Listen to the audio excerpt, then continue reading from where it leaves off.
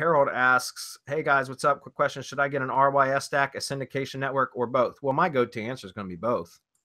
Of course, Harold. No, and I mean that for real. You know, I always start with syndication networks is always like standard operating procedure. But as soon as that gets built, I order the RYS drive stack as well. But it is really standard operating procedure. So I would say yes to both. Any comments, guys? No, absolutely. Set up your syndication network, prime it, just like we teach in Syndication Academy.